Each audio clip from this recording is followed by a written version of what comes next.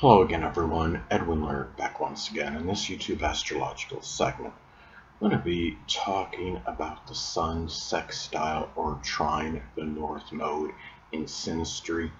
Now first off, the basic character, which is the Sun, and then the qualities of the North Node person that he or she is trying to develop can be in harmony. The North Node person can be advantageous to the Sun person's life purpose. If the Sun is in Scorpio, say, that life purpose may very well be connected, with having, having control in general in their life, just, being transforming, empowering, things of that nature. And this is when you have the Synastry aspect of it. Okay, another thing about this is, the Sun person can be beneficial to the North Node person's future. Say if the North Node person has their North Node in Aquarius, that future may be connected with computers, electronics, astrology, innovation, meteorology, aviation, humanitarianism, and just being, altruistic in general, being involved in selfless endeavors. It could be things of an environmental nature. And the Sun person may easily, be able to direct the North Node person toward his or her destiny. And, if the North Node is in Sagittarius, as an example, that destiny, may be, connected with publishing, advertising, may simply be about expanding horizons, doing something, with foreign travel. It could be something with sports, outdoors, anything, religion, anything associated with Sagittarius. And really, in the destiny, North Node and Sag could also be simply about, targeting one belief or philosophy, because you'd be going away from the South Node. The South Node, in that case, of course, would be Gemini, which could be, trying to see, manifold different viewpoints. But anyway, now the Sun person may easily focus on helping the North Node person, again, developing, the attributes that are associated with his or her placement. And if you have, say, if the North Node is in Capricorn, those attributes can be about being, structured, disciplined, consistent, ambitious,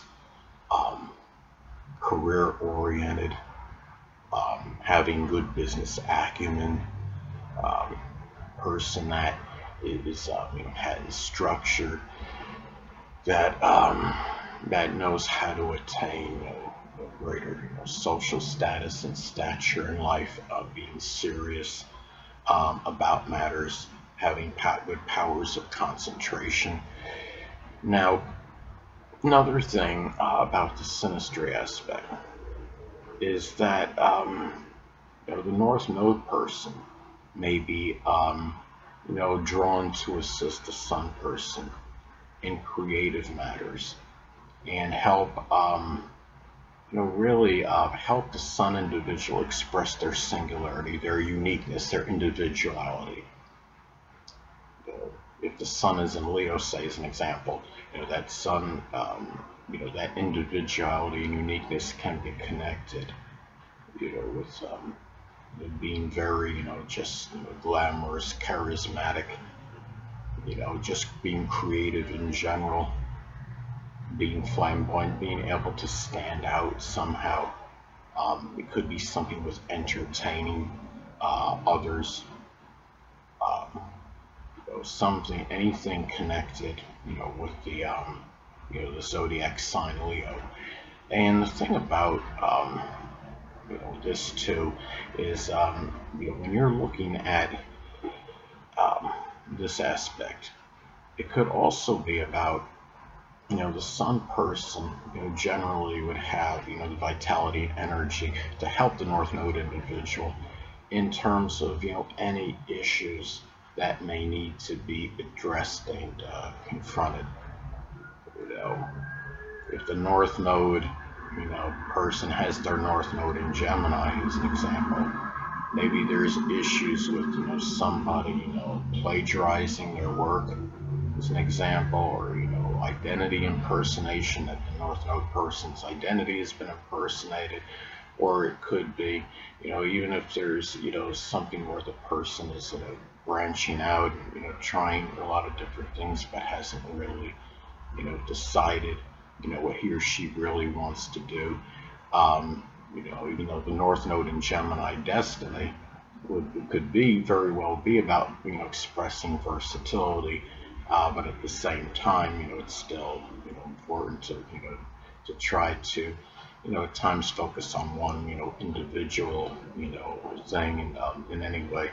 The thing about this as well, this is, the North Node, what the North Node person strives to be, may very well be compatible with the Sun person's fundamental character.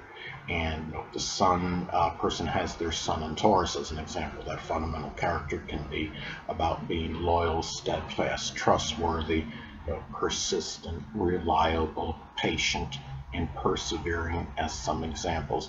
Now, as I've stated in my earlier videos on the natal chart placements, and I'll say here again, is the fact that it's it's important to never not to isolate any single one astrological element, placement, position, or what have you, and make an analysis of a person astrologically speaking based on that alone, because the person is the sum of all their components in their natal chart, and not just one. And it applies to synastry aspects as well. One synastry aspect is not going to make or break the connection.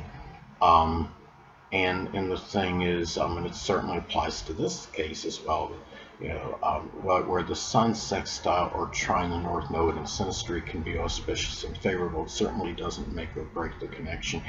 Because in synastry, in most cases, you're going to have a plethora of aspects between person A and B. And the thing about it is, you could have, the Sun, for example, let's say you have, the Sun sextile or trine, the North Node in synastry, right, between two people. But at the same time, let's say that Sun, is, adverse, let's say the Sun is making a square or opposition to Uranus in synastry. That Sun person, may be more averse to being a part of the Uranus person's future, because Uranus is connected with the future as well. And the Uranus person may need, more freedom than you think would be necessary from the Sun individual. So, again, it's important, when you're looking at synastry in a chart, between two people, to look at all, the aspects, because one is not going, to mean, okay, you're going to be super compatible just because you have one really good synastry aspect. And, it's important, again, to look at all of the aspects in synastry when you're looking at relationship and whether it could be more harmonious or whether it's more compatible as opposed to being incompatible. So anyway, people, that'll conclude this YouTube astrological segment. Until next time, Edwin Learnard saying stay well.